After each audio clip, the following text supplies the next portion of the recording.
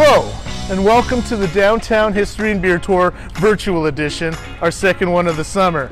I'm Roy Pogrzalski, and this is my good friend George Cool. Hello. And we're here to facilitate good times through beer endeavors, beer adventures, and the best thing ever. And we have our local historian, Belinda right here. So welcome aboard. Let's get this journey started.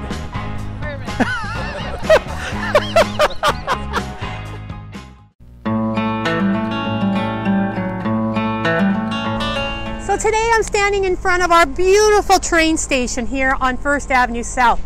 In 1905, the town of Lethbridge incentivized, which is a really nice way of saying that they bribed, the CPR to move the divisional point from Fort McLeod to Lethbridge.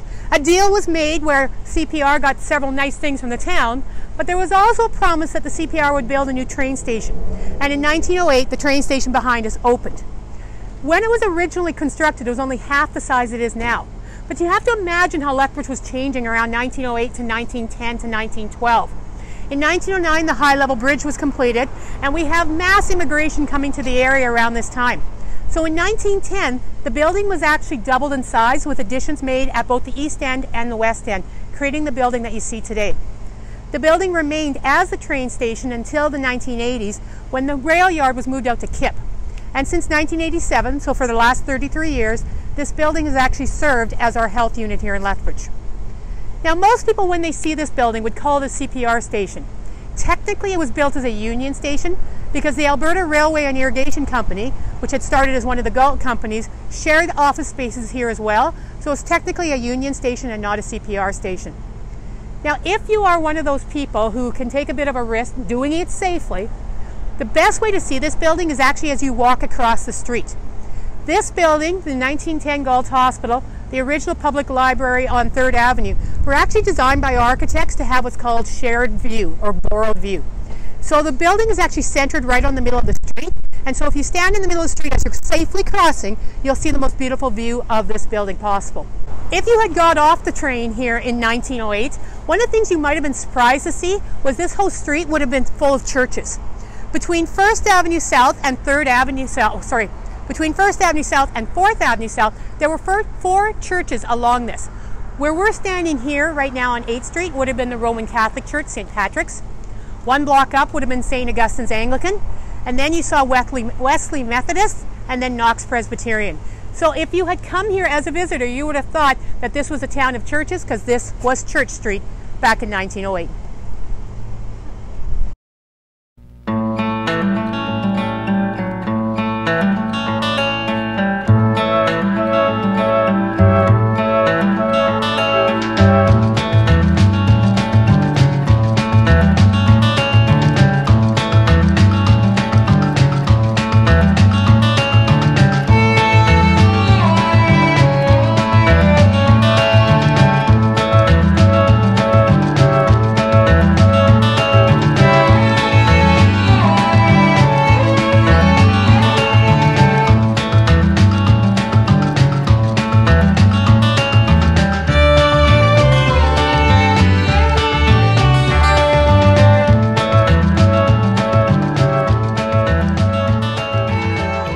Well, welcome everybody to Stop 1 on the virtual Downtown History and Beer Tour. I'm Roy Pogo with my good friend George Cool. Morning. And we're here this morning to sample some beers, and we're at Sister's Pub and Grill. And today on our tour, we're trying a very unique beer. It's a banana brown ale from Hard Knocks Brewery. And Hard Knocks Brewery was established in 2017 in the Black Diamond area.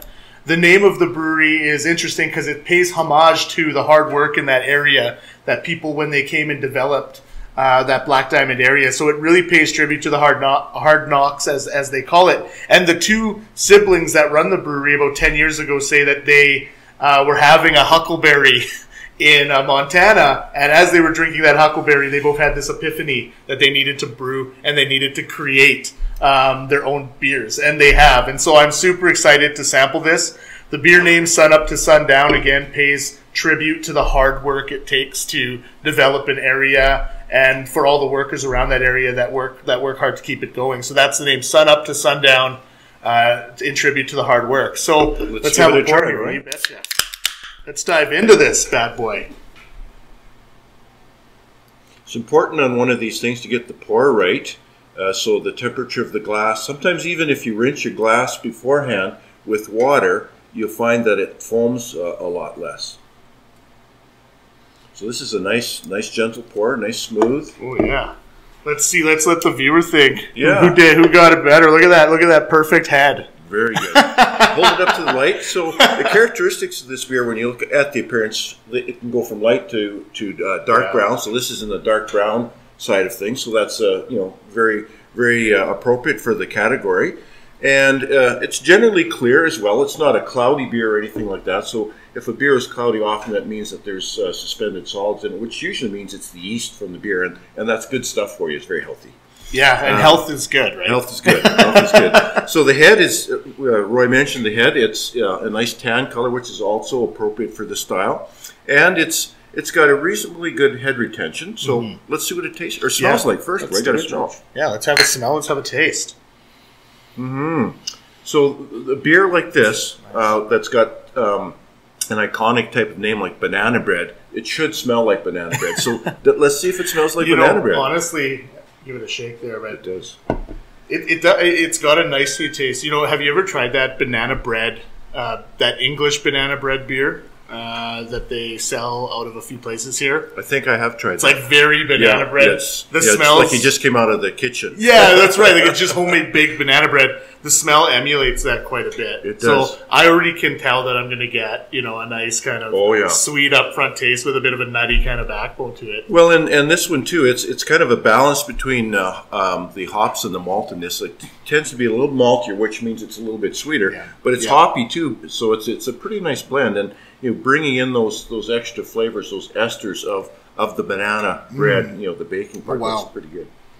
Yeah. It feels like there's a party in my mouth and everyone's invited. Oh, nice smooth finish. Again, you can taste a little bit of that banana in there.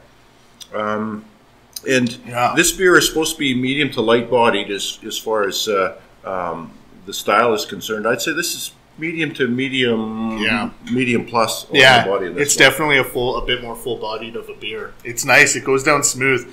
It's almost getting to the level of like a Guinness type stout. A bit thicker. Like you can feel it's getting close to being that kind of full bodied. It's nice. It's rich. I feel a little bit of spice on my tongue as well, and there's a little bit of warmth as well. And the warmth indicates the alcohol content to some extent. And this is a 5.6% beer. So, and the actual IBUs is pretty low at 22 international bittering units. So that's a measurement of how bitter it actually is. So 22 is pretty much on the low end of the scale. Yeah, it's a very drinkable beer. So if you're at home and you're having this beer here, I think you can agree with us that it's a very smooth drinking beer. And for those that don't like, there's many that have come on the tour or have drinking with us that just say right off the hop they don't like dark beers. When we go out, they're like, I don't like dark beers no matter what. But I think that this is a beer that I think, even if you're not a dark beer drinker, it's so low IBUs, it's so timid, and it's got that banana bread taste, which kind of adds like a really sweet flavor to it. It's very unique. Yeah, so I think people would be okay with this. I think so. I think so.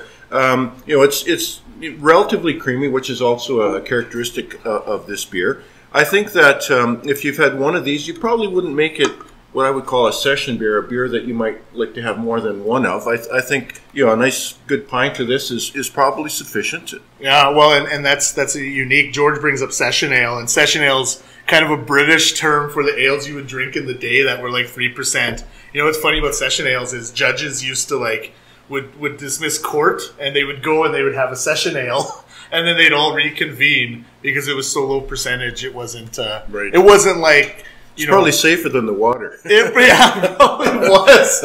And so you're right. This is definitely not a session ale. I think this is an ale where you're going to come out, have a drink, and you're going to be like, "Oh, that was there you go. There's 5.6 right in me." Right. You may have noticed we're swirling the beer in our glass. What that does, it helps bring out some of the extra flavor because you're adding a little bit of oxygen to the beer, and that helps release some of those flavors that are trapped in there sometimes. Yeah. So what's your verdict, George? What do you think about it? What's your notes? Well, that's a good question. I think this is a very good example. It's a unique type of beer. Whenever you go down the road of extra types of flavors and things like that. It's always a bit of an experiment. I'd say this is a successful experiment. Awesome, yeah. No, I agree with you. I think it's I could drink this beer a lot. You know what I mean? Like, it's a beer that could become a beer that's like in my repertoire of beers to drink. I like the sweetness. I like the nuttiness to it. Mm-hmm. And you're right on the spice on the tongue. I really like that. And that comes from, I think we were reading, it comes from the Belgian yeasts. Yes, they use, that's right. Yeah. Well, I think another thing too, when you look at beers of this nature, you think about some of the other stouts and beers that are, you know, like an oatmeal stout. You think of them as breakfast beers. So you know, this is, you know, we're still in the morning here, so I'd say that, you know, this qualifies as a breakfast beer. That's right. Well, George gave it away. We're shooting very early in the morning, which is always appreciated as a beer drinker. And you're right, it's like a breakfast beer. So, well, that's great, George. Yeah. I think it's a success. Enjoy your hard knocks, everybody, and yeah, skål. Skål. All right, welcome everybody. We've come back here to one of the most hidden gems of Lethbridge as far as decks are concerned. I love this deck out here at Sisters Pub and Grill, and with us right now is Greg Moody, the head chef here at Sisters Pub and Grill. Greg, how you doing today? Good, thanks, Roy. Awesome, man. So we got a few questions for you, if you don't mind. George, you want to lead us off? Sure. Greg, Sisters have been around for a while. How did Sisters get started as a business? We have been around a while. I've been here for 8.5 years now. Wow. But back in November we celebrated 10-year anniversary. There are many of you who will remember rides. Yes. When this place was rides. Yeah, some of the decor harkens back to that. Some of the decor, we retain some of that, for sure. So the sisters, they are actually 3 sisters who got together and bought this place. Okay. Many of you who might know that this used to be the original home of McFadden Honda. Right, yes, I remember. So it was a car dealership and service place. Right. Hence the car theme that we kind of retained. Mm-hmm. And you guys have done amazing things with this place. Like, for example, I know that back room you have businesses come in the back room. They can rent out that space.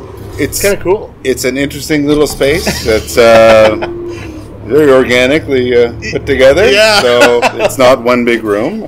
So would you say that's something that sets Sisters apart from other businesses? Just the the decor and having a room like that, and some photos and things that go back to the history of certainly. This area? Yeah, there's a lot of uniqueness in the space, Mm-hmm. for sure.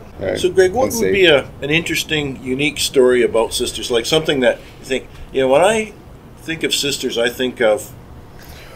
On the menu side, which is my end of things, we have evolved into doing most things in-house. We smoke our own brisket, and we try to support the local producers. Even now with COVID, we're getting in contact with local farmers and such. Yeah. To, make it easier and fresher. It's like that from the farm to table thing. It's really taking off, which is amazing because it sources local produce. Well, our lettuce is coming from Coaldale. Yeah. And, our tomatoes are coming from Medicine Hat. So that's awesome. Instead of California, thousands of kilometers away. And our meat is locally sourced. And our bakery out in Fort McLeod is wonderful work. See, that's excellent.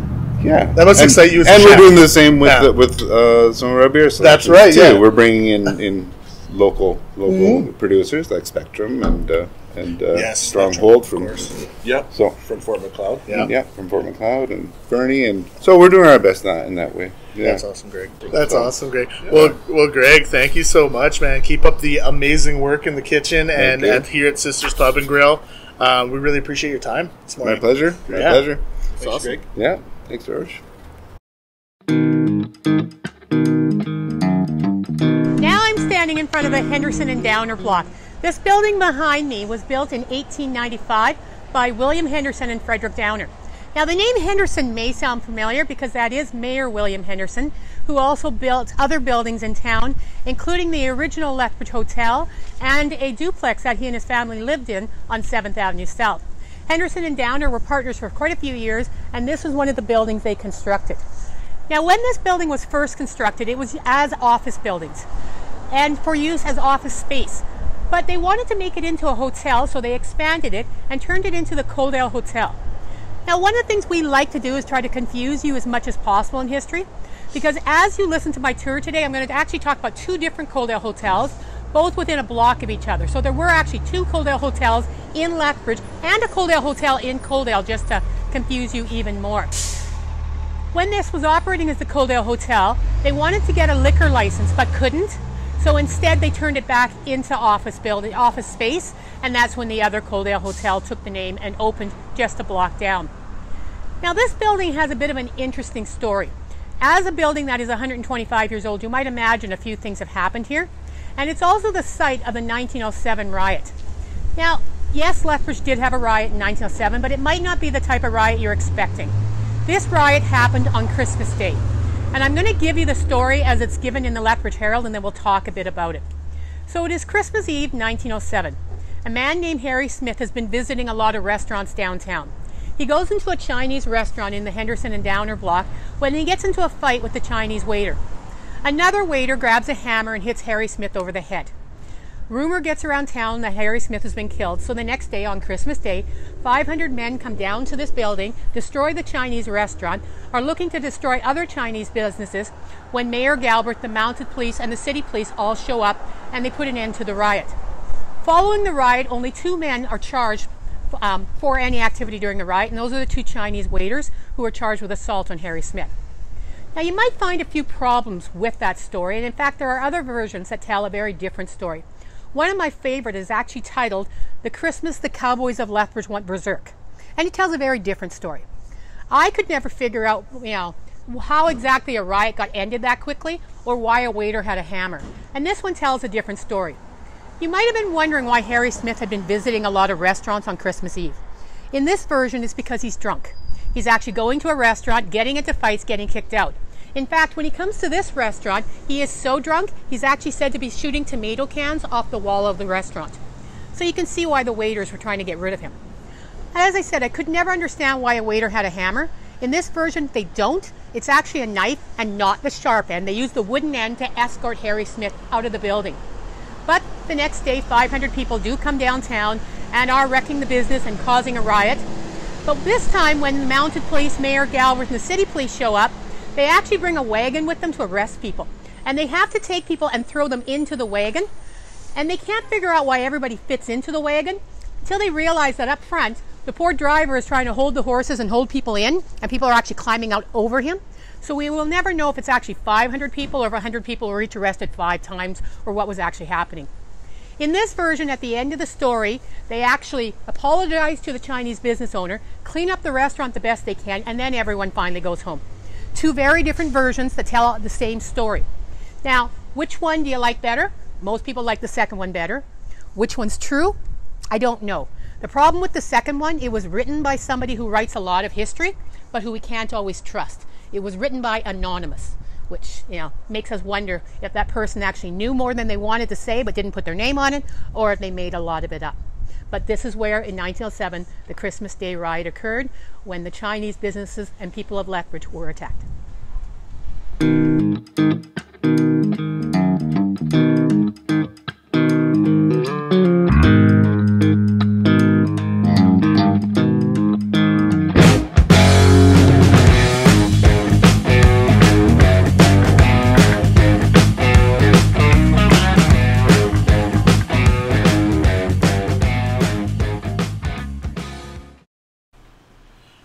Welcome to our next stop. We're here at Dylan's Piggyback, and we've got a very special beer here chosen by Dylan himself. And so we're drinking Zero Issues Brewing's Nemesis IPA. And it's an IPA. We were discussing the actual international bitter units on it, and we said we're going to have to taste it to find out because it's not mentioned anywhere. But this brewery is run by 2 brothers. About 3 years ago, it was July of 2017, 2 brothers formulated this brewery, and they said they were just love for beer and passion. And they say on their website they have a nemesis for beer and IPAs, and they're coming forward with some great stuff here. So we're going to sample this. We're going to talk a bit about it. Dylan was eager. He poured his a little little quickly to get her going. It's over there. He's got it. He's got it. So let's dive into this, let's do gentlemen. this. Let's You do know, this. one of the things, this is where I mentioned the IBUs, International Bitter Units. They're not mentioned with any of the promotional material, but what is mentioned is the alcohol. This is a 6.8, so it's labeled as a strong beer. So you know, we'll be careful with this one. But again, as Dylan just suggested, a slow pour is in order because it's fairly carbonated, and we haven't talked about carbonation yet in any of our beers. But you know, carbonation is one of the things when you do sort of the light check, looking at the appearance. If you see a lot of bubbles, especially small bubbles, that's a really nice sign, and you see that picked up actually in the head of the beer as well. So you can see even with a slow pour, I still got quite a bit of head on this beer. Yeah. And we can. Who pours beer all the time? Oh wow! I like to see who pours beers all the time. Good job, Dylan. Yeah. Well, you know, it's some of the beers are very specific on how they're to be poured. Yeah. There are definitely beers in the cooler. This is one of them that are super sensitive to getting an extra large head on it. So I've definitely poured a lot of each one of these beers, and there are certain ones you have to be super careful of, otherwise it just doesn't pour quite right. Yeah. And at a 6.8% too. Being a higher percentage, we can assume that the bitter units are quite high on this one. I think we can make that assumption, couldn't we? Yeah, you can make that assumption. Yeah. Let's do the nose first. It's fruity, citrusy. Yeah, quite fruity. So you can really pick that off. They have pineapple notes in this, don't they? Yeah. Oh yeah. Yeah, that was good. Oh yeah. Like the old. What was this? You remember this from the old science classes? Yeah. Woo. Definitely balanced. The IBUs are high, and you can taste the Yes. You can taste the bitter with it, but you also get the balance of the big fruitiness of it. It's pretty juicy. Yeah. It balances out nice, especially with that 6.8% alcohol. Some of these beers hide it quite well. This would be one of them. Yeah. Yes. Yeah. Some of them it just tastes like alcohol. Like there's quite a bit of malt in this one, so you do get that sweetness too, which is a little bit unusual for an IPA. You usually get a lot more influence of the hops, so that's like you said, it's quite a balance there. Yeah. Well, even with this fusion, like, what's your guess, IBU, Dylan? Like, what would be your guess on this? I don't really know. I don't follow IBUs very often. I think, like, for me, I don't know. Like, I'm thinking high 80s. I was thinking around 80. Yeah. I stopped reading the IBUs on cans and go by taste. And yeah, that's the smart way. Yeah. Everything we sell here is basically a hand sale. We don't really keep an accurate beer menu because it varies day by day. When I wander into enter Hilton and find something that I want to buy, then I buy it. And then it's here. So we've created a business right now, because of COVID, that we haven't been able to do, but created a business around it where we have a lot of our customers come in and they just know, like, just come meet me at the beer cooler so we can talk about what we have. Yeah. And be able to hand sell a beer is better because you can really get to what people like. If they just like, hey, I'll just grab that purple can, they're probably not going to be that happy without having a conversation, especially for some of these beers. Well, it's like buying a nice pair of shoes, right? It's Absolutely. Like, you come in. If you don't know what you want, they're going to sell you something you might not be happy with. It's the same with beer, right? It's like you got to know what your style is, what your flavor is, right? Well, and back to the flavor, we talked about the fruitiness of it. So there's some grapefruit in here, some mango, some passion fruit. I'm kind of parroting what the label says because I don't really know what passion fruit tastes like, but it's in here. But you've got the citrusy notes, so that really emerges. And again, as we've been doing in the past, give it a little bit of a swirl, get a little more oxygen in there. It really adds to the taste of the beer, especially since it's unfiltered.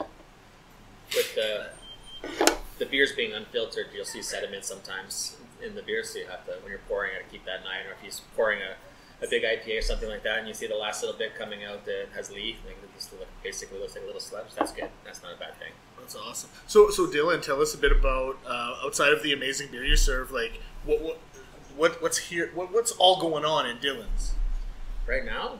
Doing a lot of delivery, a lot of takeout. Just going to be launching our patio right away. We just had some meetings with the city, so that'll be happening. We'll be licensed right out on the street. Yeah. It's going to be directly in front. We had some things moved around. The city moved some things, so we have the space directly in front of our restaurants. We'll be doing that. It'll be licensed shortly. That's awesome. Looking forward to that. We've been just over a year combined in this location. So it was Dylan's Burger and Deli here for 2 years, and then Piggyback was Piggyback Catering was in the other location for 5, and it's just been over a year that we've combined the two, so we're in our 7th year as Piggyback. Yeah, that's awesome, and I love the I had the Guinness bratwurst. That was delicious, man. Wow, those Guinness beer brats, yeah. Yeah, when they say it's going to taste like beer, it tastes like beer. There's very few products that you order or buy and it says, "Oh, this is going to taste like beer." It doesn't really taste like beer. The whole kitchen smells like beer when you're cooking those. It's awesome. Something that people might not know that would find interesting. Like, you've been here for a while. You've been downtown for a while. Yeah, we've seen a big cycle of downtown. One of the best things we did was move in together here, so that gives us the opportunity to do both the burgers, the poutine, and the beer, where that was completely separate. Actually, when we had just a burger shop, we weren't even doing fries. We're doing something different. So that combined everything together. Got a couple food trucks. So that's been something I don't know if everybody knows about us. So we've been doing that for a few years now. So as Dylan's, what are you most proud of your business in this location, and how you do things? Everything we do is as much hand-made as possible. It's like our burgers. We grind our beef. We grind 30% bacon into our burgers, so all our burgers are handmade with 30% bacon ground into it. That's why they're addicting. That's why. Yeah, that's why they taste like bacon and salt. Yeah. It's delicious. It's delicious. Obviously, cut potatoes and buy those locally. And then our beer menu generally is anywhere between 35 and 50 Alberta craft. It's also usually like 12 to 14 brewers. So some will have 4 or 5, some will only have 1 or 2 of their selections. Nice. Excellent.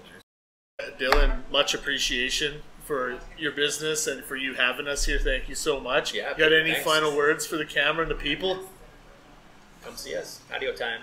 Yeah, patio time. That's exactly. Cheers, guys. Cheers. Cheers.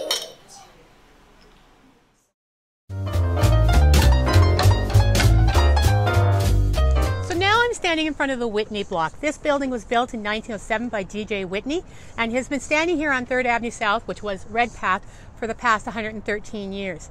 The building has had multiple uses. Around 1909, one of the people who lived in this building was actually a C.E. Brower, Charles Brower. He was an entrepreneur who owned a messenger service, he owned a second-hand store, and he owned a boarding house here in the Whitney block. Now, what might make Brower a little different than most of our stories is he was actually a black entrepreneur who lived in Lethbridge between 1909 and 1920. Around 1920, he left Lethbridge and he moved to Calgary. There's a whole much more to his story, but this building has a lot of other stories, so I'm going to move on to some of those as well. This building has had multiple uses. It was an office building, it had a restaurant as well, had the boarding house, and it turned into a hotel. Now, when I earlier was speaking about the building that's now the Metcalf block, the Club Cigar Store building, I called that the Coaldale Hotel. This, too, was the Coaldale Hotel and served as both the Coaldale Hotel and then the Lincoln Hotel. Another feature that this building had over the years is this is actually the site of one of the Alberta government liquor stores. And if you actually look at pictures from the Second World War, there's an amazing picture outside the Whitney building during the war years. As many of you might know, we actually had rationing during the Second World War, where you had a ration book that you had to use in order to get gas, meat, sugar, things like that. But one of the other things they had to ration was alcohol. And there was actually beer shortages during the Second World War. So following one of the beer shortages, there was actually a lineup outside the Whitney block, which went down the sidewalk and around the corner.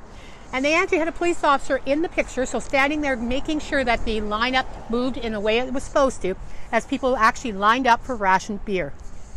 This building was, as I said, the Lincoln Hotel, and then was developed in the 1970s into the Harvester Restaurant. This building has stayed mostly the same over the years. One thing, though, has changed. If you look at old pictures of this building, it actually had Whitney on the top of the building, and that Whitney block sign was taken down about the 1970s. Unfortunately, we don't have that anymore, but it was a beautiful addition to this building when it was there. Now, you will hear all kinds of stories about this building. I know there are ghost stories attached to this building, and I think I have some of the reasons they might be. One of my more interesting stories, when this was a hotel, one of the gentlemen living here had asthma, or staying here had asthma, and he had taken some medication for his asthma, so he was trying to sleep during the night. The windows used to be only about 20 inches off the ground, and what they think happened is he went to open the window at night to get some fresh air in so he could breathe better, but with the very low sill, he actually fell out the window and died falling out of this building when he was staying here overnight.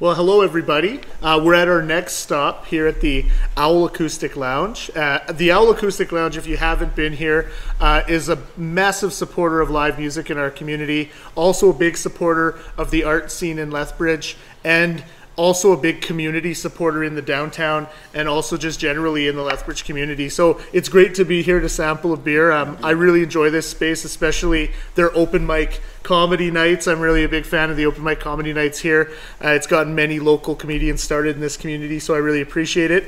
And we have one of my favorite breweries in southern Alberta, which is even more exciting. We have the Old Man River Brewing Company.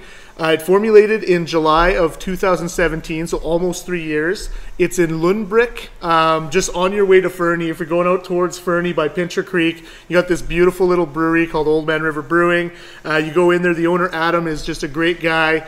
If you ask him politely, I think he'll even give you a tour of his. He's very proud of his operation, as he should be. He converted a building into kind of a brewery, and he has for us today provided here at the Owl the Blind Canyon Blonde citrus blonde ale. So I think we can understand we're going to get into citrusy. So if you ever go out, you're on your way to Fernie, or you're on your way to Pincher Creek, or you're out that way, stop by Old Man River Brewing Company. Stop in, grab a growler. They have great smokies as well, so it's a really cool place. So, George. Yes, let's give this a try. So right.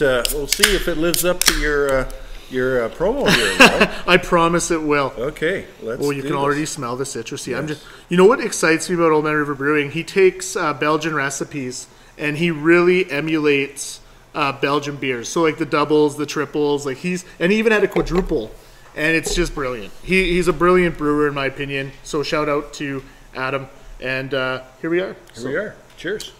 So again, as we often do, is we look at the color of the beer, and it's right in the middle of the style category. Yeah, sort of a kind of a dark blonde, mild gold color. Mm-hmm. So that's really nice. It's got a nice white head on it, which is also part of the style.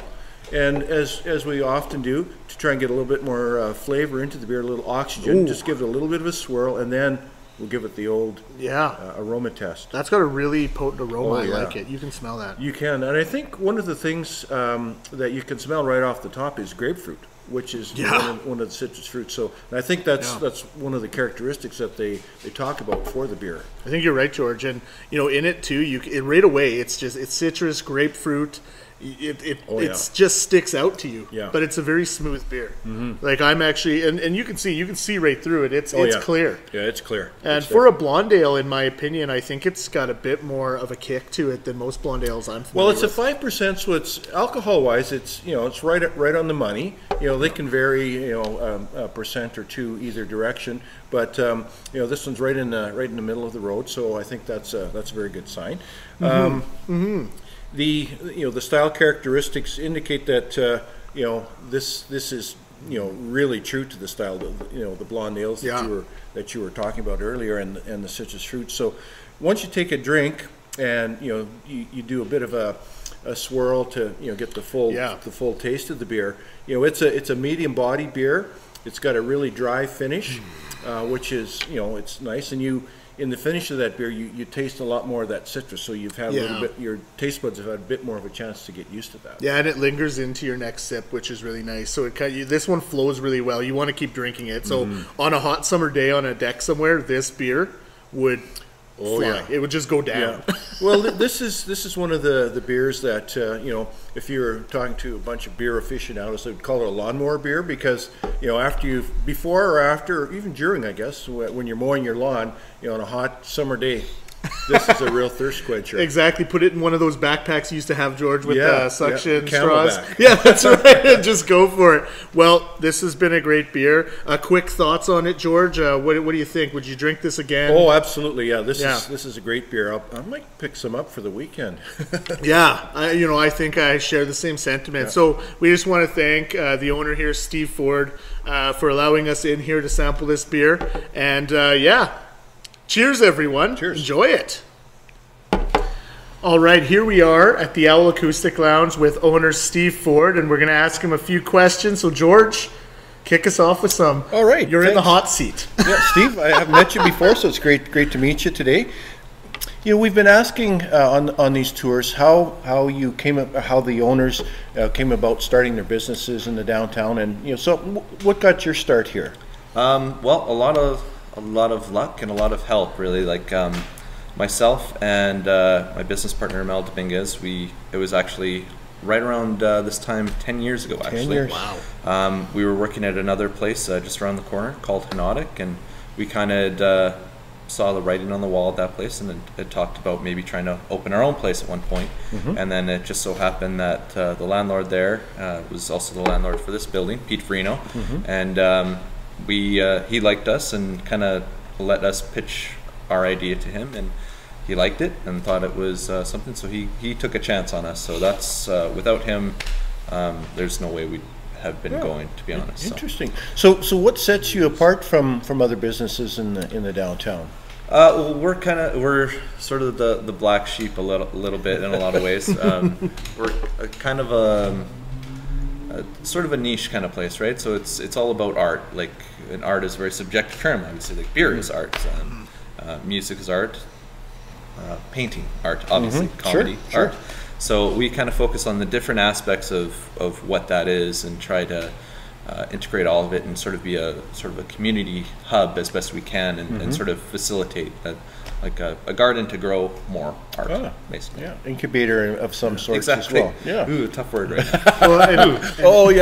Sorry about that. And Steve, you've done an excellent job here, especially with the art. I bet you have a story for almost many of the things that are in here. You could probably talk for days. Oh yeah, It's just amazing. So, what would you like, the audience to know about the Owl?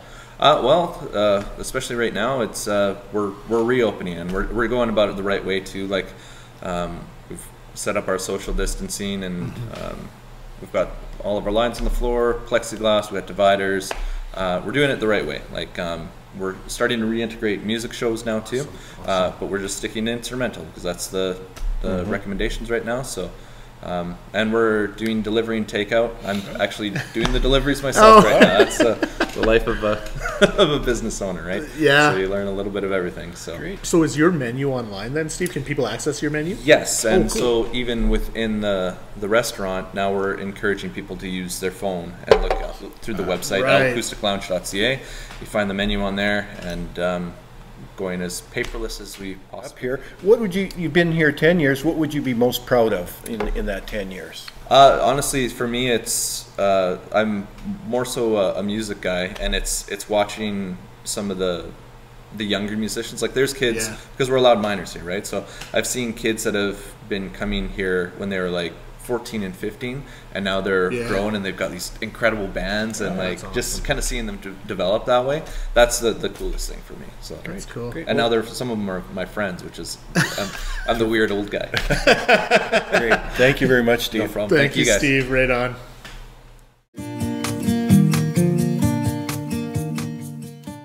So here we are outside Andrew Hilton. Now, there are some things you need to know about Lethbridge if you want to understand our beer and alcohol past. A couple of years ago, they were trying to save the brewery up in Calgary.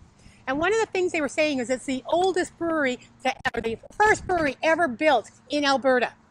We down in Lethbridge weren't quite sure how to respond to that, because we really wanted them to save their brewery, but we know that the first brewery ever built in what is now Alberta or Saskatchewan was actually here in Lethbridge. It was actually built by a man named Joseph Noel, and it was down in the River Valley. And he made what was called hop beer. Now, the beer was made in 10 days. It wasn't pasteurized, it wasn't sediment-free, but considering the first 2 deaths down in the little Cobank settlement were actually from typhoid from the water, the beer was actually probably your safer choice. And they made a 4% beer down there. And actually we had breweries from the 1883 time period up until the 1990s, and then now of course we have new breweries today. And Lethbridge has always liked its beer and its alcohol. In 1901, the Fritzig Brewery, the sixth brewery, the Lethbridge Brewery started, and it would have been just over to our left on 1st Avenue and 2nd Avenue there off of Scenic Drive. That beer had to deal with the fact that Prohibition came to Alberta in 1916. In 1915, they held a vote to see whether or not the people of Alberta wanted to get rid of alcohol. In Lethbridge, we decided we wanted to keep our alcohol. We were the only city in the province who said, please let us keep our alcohol. And we actually voted that way twice during Prohibition, but the rest of the province outvoted us, and we had to give up our alcohol. Well, at least legally had to give up our alcohol. Lethbridge became known as quite the bootlegging area during the Prohibition times, and in fact, one of the biggest bootleggers ever, Mark C. Rogers, was from Lethbridge, and it's reported that in 2 years of bootlegging, he made about $200,000 in the 1920s. So certainly, Lethbridge found a way to keep its alcohol even when it wasn't legal. Now we're standing here outside Andrew Hilton. This building is a relatively new building. What was here prior to that was actually the second A&W in Lethbridge. The A&W opened here in the 1960s, and it was in a prime spot. 3rd Avenue was actually Highway 3, and in the 1960s, Scenic Drive was completed. And so you can imagine this corner had a lot of action, a lot of traffic, and they built an A&W here. The first A&W was actually where the 7-Eleven is on Mary McGrath Drive at the Sandman Inn. And when that one closed, they moved the A&W a little further down Mary McGrath Drive. So if you were a young person back in those days, in the 1960s, 1970s, you may remember doing the dub. And what I've been told, that was what you would do is you would drive your car up and down 3rd Avenue and Mary McGrath Drive between the two A&Ws, and that was called doing the dub. So, of course, Lethbridge liked its alcohol, but there is another vice, actually 2 more vices Lethbridge was known for. In the early 1900s, some of the largest gambling raids in Alberta history were here in Lethbridge, and then there was also the Red Light District. Now, I'm assuming if you are joining us on a beer and history tour, you're not easy to offend, so I hope this will not be offensive to you. But a Calgary reporter actually described Lethbridge this way. He said the coolies were formed by men humping their way to Lethbridge. Now, not what science tells you, I am sure, but one of the things Lethbridge was renowned for in the pre-Second World War period was actually its Red Light District. In fact, Red Light District was said to be our #1 tourist attraction prior to the 1940s. And Lethbridge had a large Red Light District. The area started in the River Valley, and then around 1908 actually moved up to the Point. The Point was a triangular piece of the coulees upon which several large brothels were constructed. It was a little bit outside the main business district, but it was in a very prominent spot on a coulee just beside the high-level bridge, so there was no way as you entered or left Lethbridge that you did not know what that area of town was. And one of the ways that our city fathers actually decided to try to address the situation was that they made the road into the Red Light District, into the Point, the most lit place in Lethbridge, so there were bright lights, so that if you went down to the Red Light District, your neighbors and everybody would know because it was a very well-lit area, but it didn't stop many people from going there. Now, if you're trying to figure out where the Point is, the Point stayed there, that Red Light District, till about 1920, and then it moved into another area of Lethbridge. And that area was sort of empty for decades. It was part of Marshall Auto Wreckers for a long time. And then in the 1970s, they decided to build a hotel where the old Red Light District used to be. I won't tell you the name, but hopefully you can guess.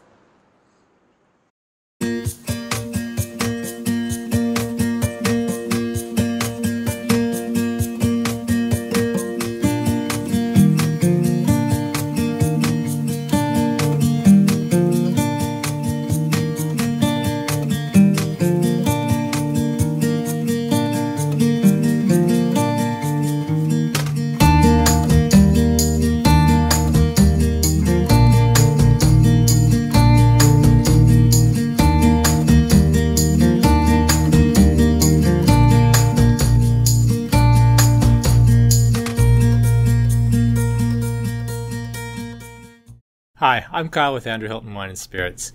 We're actually the oldest independent liquor store in Canada now. We've been here since 1985, and we're more than just a wine store. We actually have a really amazing craft beer program as well, with me driving up to Calgary to get some really interesting exclusive beers from Establishment 88 Cabin and SYC. Our beer program's really changed the last few years, between our growler station, our build your own 4-pack station, and now with our online beer tastings. Our commitment to supporting kind of local Alberta breweries has never been stronger. The ability to have interesting, unique things that nobody else in town really has access to unless they want to take their whole Saturday drive to Calgary every week, is it gives us just incredible things. Like this weekend, we're driving up to Calgary to get some new stuff from Cabin because they've got a brand new Australian IPA and a brand new Australian Pilsner. And as far as I know, we're the only people south of Calgary that are going to have it at all. And that's not just this week, that's every week, which has given us a really interesting niche in the marketplace because, you know, being as old as we are, we don't have a walk-in fridge, we still have rollers. But I kind of like that we have the rollers because it gives us the opportunity to have a smaller, more curated selection that, you know, I always know what's fresh, what's not, what needs to move on, and we always have new homes for new beers, and I really like that aspect of it. On Wednesday nights, we started doing an online beer tasting, and we sell them as a set of 4 mixed beers from either a single brewery where we'll have like the brewmaster of the brewery on or the owner of the brewery on, or we'll have either a local home brewer or somebody who runs a beer website on to talk about the beers with us. And those have been a lot of fun. They're a huge seller for us, and the online aspect of it allows us to reach people from not just in Lethbridge but all across southern Alberta. And looking at some of our social media aspects, we have live viewers from even places in the US and all across Canada. Being able to do that is just a completely different aspect that we would have never even considered before the pandemic, and has been just so much fun. Being able to, you know, stand here where I'm standing now and have a conversation with like the head brewer from 88 or Establishment, or the guy who runs the Lambic Wiki, or, you know, Mark Whitehead, who's now moved away but was, I think, the most successful home brewer that Lethbridge has ever had. These give us an ability to talk about beer and approach beer from a really interesting perspective that we never would have been able to before, and they've been so much fun for us to do. I think what really sets us apart is 2 things. One, we do have access to some really exclusive products, either through brokered wines or whiskeys that we pre-order months ahead, or wines that we assist in the importation of so that, you know, no one else really has them. But beyond that is the fact that we have a really small and really professional full-time staff. You know, in addition to myself, we have Devin, who is a Wine and Spirits Education Trust Level 3 wine professional. We have Nigel, who's a BJCP certified beer judge, right down to Mike and Corey, who have both been with me for at least 5 years. You know, you come in and you ask a question about a wine, or you ask a question about a beer, or you ask a question about Pisco, and you're going to get a real answer. And I don't think there's really anywhere else in town that can offer that right now. And if there's one thing I'm proud of, it's my people. That's unquestionably what I'm proud of most.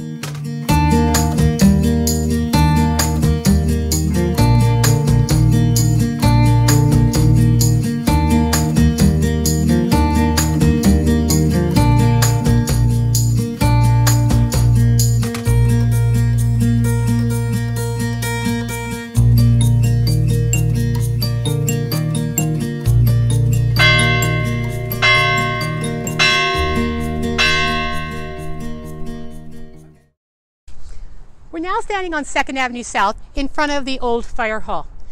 This building was actually the second fire hall built in Lethbridge, but it was built on the exact same spot as the original 1891 fire hall. And what they did is they actually used a number of bricks from that older fire hall and then built this expanded and new building here on site. Now, we call this number 1 fire hall, but when it was built, it was actually much more than a fire hall. Its original name is the municipal building, because this fire hall was actually town offices, city offices, as well as the police station and the fire station. And it remained municipal offices until 1917, when City Hall moved off to a new site and the police moved off to a new site. From 1917 until the 1970s, this was only a fire station. Now, because the police were in here, there was also something kind of unique in the basement, and that is actually old jail cells. Those were used by the police in those 9 years that they were in the building. Now, there are stories about this building, stories that I don't think are at all true. One story I've been told is that Al Capone was actually arrested here in Lethbridge and was kept as a prisoner down there in those jail cells. That is absolutely not true. Not only is it the wrong time period, Al Capone was after 1917, but Al Capone did not come to Lethbridge and did not get arrested in Lethbridge. Trust me, if I knew Al Capone had actually been arrested in Lethbridge, I would have written about it and you would all know about it. It's not a secret. The other story I've been told about this building is that somebody was executed in the building. There's actually a story that somebody was hung from the bell tower. Not true at all. There's only actually ever been one execution within what is now the city of Lethbridge. That was actually someone who murdered his girlfriend's husband. I don't know about you, but you're not supposed to have a boyfriend and a husband at the same time. They tend to cause problems. But Walzo Choberter did murder his girlfriend's husband, and he was executed for it. But he was actually, his hanging took place where Fritzik Pool is today, in the Civic Center around City Hall. Now, this building, as the fire hall, was more than just a fire station as we see it today. One of the things is that the people who worked here, the firefighters and their families, actually lived in the building. The other thing, when you think back to 1908, they were using horses as well as trucks for firefighting, and so horses would have been living here at those days, in those days as well. Now, in some ways, our fire department was ahead of the game. We were the first fire department in Canada to put roto lights on our fire trucks. And so when you see the flashing lights on the fire trucks to this very day, just know that Lethbridge was ahead of the game, and we were the first place in Canada to attach those to fire trucks in the 1920s. The firefighters from this very station actually came to the aid of the police in 1960. In the fall of 1960, we had a bit of a street riot, a street ruckus here on 2nd Avenue South, right outside of Hungarian Hall. There was a wedding happening here in Hungarian Hall, and many of the people who were visitors there had recently come from Hungary. And there they had different liquor laws, and more open liquor laws where you could drink on the street, etc. So when they came out of the wedding and started to drink on the street, something they were quite accustomed to, that actually broke the laws of Lethbridge and Canada, and the police were called. When the police arrived, a street fight started between the wedding goers and the police. A police car was destroyed, 13 people were arrested, bricks and rocks were thrown, and it was very much a difficult time. In the end, two groups came to the assistance of the police and helped the police win this street fight. One were Indigenous people in downtown Lethbridge who came and fought on behalf of the police, and the other was actually the firefighters who brought out their hoses and actually used water to stop the fight. After the fight, they told the police, though, that they weren't going to do that anymore, and they told the police they had to buy their own water cannon and deal with issues on their own without the firefighters coming to their rescue. Now, as we stand here on 2nd Avenue South, we're also close to what we call Chinatown. Now, today, Chinatown is only part of a street. There are several buildings still there between 4th and 3rd Street. But at one time, Chinatown was much larger. It would have been 4 square blocks between 1st Avenue and 3rd Avenue, 4th Street, and the Coolies. And it was quite a large area of town. And you might always wonder, how did Chinatown get created? What happened to make it? Well, we can tell the story through the story of Kwong Sang, a businessman here in Lethbridge. In 1909, Kwong Sang built this building next to us, which is now the antique store, as a restaurant called the Fashion Cafe. And he operated from this restaurant for about a year or so. And then, because of the anti-Asian sentiment in Lethbridge, the city of Lethbridge actually brought in a bylaw that actually in some ways created Chinatown. The bylaw sounds quite innocuous. It's bylaw 89, and it's a bylaw about laundries. And it was said that they wanted to have all of the laundries in Lethbridge in one area for health and safety, to make sure water use, etc. But it became very clear that it was the Chinese laundries and the Chinese businesses that they wanted moved. And what happened with Kwong Sang's case is he actually built a second building further down in what is Chinatown and moved his business there. And what happened is many of the Chinese businesses moved into that area of town, both for their own safety, but also because that was part of the bylaw, and thus Chinatown was created.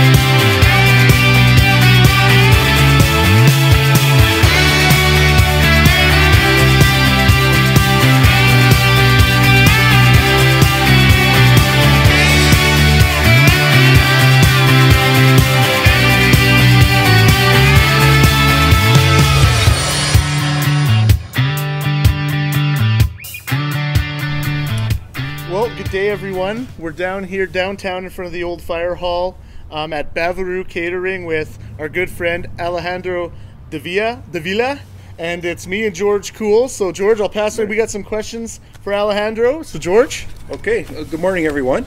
Yes, Alejandro, it's nice to see you again. It's been a while, and you know, a lot of people might not necessarily know about Bavaru. So can you tell us a little bit about your business? Absolutely. Well, how you got started and that kind of thing? Perfect. Yeah. So thank you everyone for having me today. Our Bavaru started 4 years ago, and we basically are a catering that focuses on international cuisine. We like to bring people that experience, you know, of a different country, different experience, you know, try different flavors. So that's our business. So, you know, the international flair, that's one thing that sets you apart. Are there other things that set you apart from other businesses downtown? Yes, I think what set us apart is, you know, I guess we are very visual. We like to, like, everything looks different and nice. I guess everything goes through your eyes first. So we are very detailed with that. We enjoy, you know, the charismatic people around our services, and yeah, I think that's something that set us apart. So have you got any unique stories about either Bavaru or things that you've learned, you know, with your time with the building and this space? Yeah, you know, I guess a lot of people, they are very sometimes surprised of the building. There's many people in town that they haven't even been inside. Mm-hmm. So when we were doing, you know, the brunches, we have many people coming and they were so excited to see the space. And I remember there was a gentleman who came and said, oh, you know, my grandfather helped building this, and he has some picture in his house, and he was telling us stories. So that was very unique. Yes. Yeah, that's really cool. So what would you like people to take away from this interview? Like, what would you like people to know about Bavaru? So you know, there's many great businesses in town. So I would say, you know, give us all a try. Come and get to know us. You will have a different experience on each of us, and help us spread the word. I guess the best marketing tool is word of mouth. So come try us and help us spread the word. Awesome. So just to wrap up, one final question: what would you be most proud of as Bavaru and your business? Well, I remember, you know, 4 years ago, people were a bit hesitant of trying new things, trying new flavors. And that was a challenge at the beginning for me, because, you know, I was hoping in weddings to do great menus and, you know, fancy stuff. And sometimes people, they just wanted mashed potato and roast beef. But slowly during the years, you know, I've noticed people are so willing to try new things. And once they've tried our food, they just, you know, trust us and let us surprise them. And that's a great feeling. Well, and you have that phenomenal taco bar. Yes. Where you come up and you pick everything. And George, didn't you have that at your retirement party? Yeah, and it was it's fantastic. So that's pretty cool, man. Yeah. Awesome, Alejandro. That's great. Yeah. So Alejandro, tell us about this delicious popcorn. Absolutely. So we're getting ready for all of you guys a popcorn kit, and that means that you will have a box with different flavors, different popcorn flavors, and yeah, we really hope you enjoy this and give us your feedback. Yeah. Popcorn.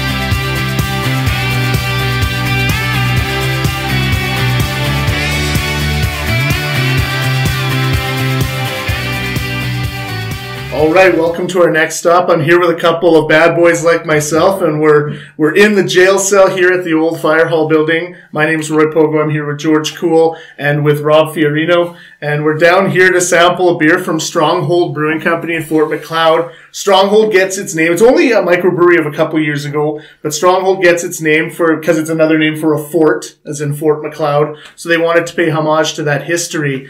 Aside from that, we're going to be drinking a cream ale, and the logo for Stronghold Brewing is a bison, which again pays kind of homage to the area around Head Smashed in Buffalo Jump, the UNESCO heritage site, and also to the Northwest Mounted Police barracks there in Fort McLeod. So it's a really interesting new brewery, and I think a lot of people, as you said, Rob, you had a friend who just loves some of the beer down there. I think they are really emerging on the brewing scene. So let's crack this open and see what it looks like. Ooh, that sound. Yeah.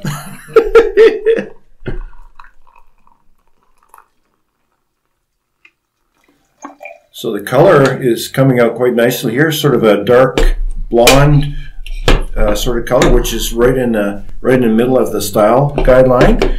A little hard to get the color on it here since we're in the dungeon, but it's a nice clear beer. It's got some nice small bubbles in it, so it's not overly carbonated, but it's a nice carbonation. Mm-hmm. Just give it a little swirl to pick up some of those esters in here. Nice swirl, nice smell. It's got a good smell to it. Yeah, I think there's a little bit of citrus in there, which is pretty typical for this kind of beer. Again, this is we've mentioned in with some of our other beers that in the nice hot summer after you're mowing your lawn or contemplating mowing your lawn, this is a good lawnmower beer. Well, gentlemen, thanks for having us, Rob. Thanks, guys.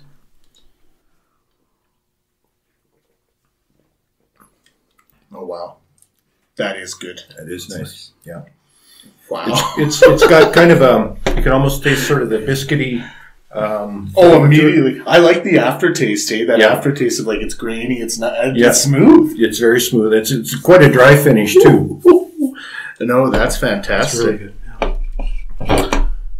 What do you think about those? We were trying to guess the IBUs. I think you're right, George. It's between like 20 and 40 for sure. It's so low. I'd say this is probably right around 20, something like that. It's I think this is just a beer you put back. Like I'm like this could go quickly here. Well, it's pretty decent body too. I mean, it's again the IBUs contribute to that. So yeah, that's fantastic. What are your opinions there, Rob? So I'm not an expert. I don't even know what IBU means, but this is probably my kind of beer. Nice.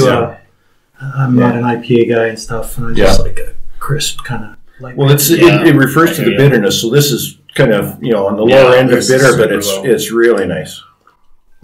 Very smooth. So Rob, tell us a bit about this jail cell and its preservation and just it being here. It's awesome. Yeah, so my dad started fixing it up a long time ago, and we had a restaurant in here, so we used the cells as the wine cellar. It just kind of fit. Well, you could tell that 100 years ago people seem to be a lot shorter because the doors are pretty low and the cells are pretty shallow and narrow. So yeah, that's it. No, it's pretty good. It's great down here. So this is wonderful. Thanks for thanks for this great place to have this beer. Yeah. All right. So hey, enjoy the cream ale. I think it's going to be. I think everyone who gets a kit's going to love it. I think it's a great summer beer. It's a great summer beer. That's nice. All right. Cheers. Cheers.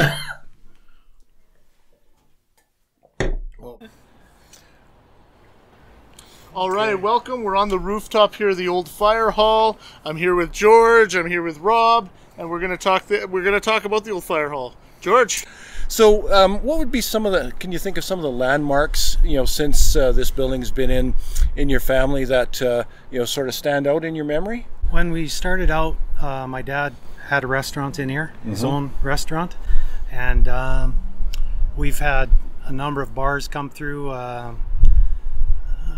Longer term tenants, all kinds, from hair salons, lawyers, just about everything. It's pretty, it's an easy fit for just about anything. Right. But yeah. And Rob, how long has your father owned this building? I'm only 10 years in Lethbridge. So yeah, I think it was mid 90s, 96 or 7. I think is when he started.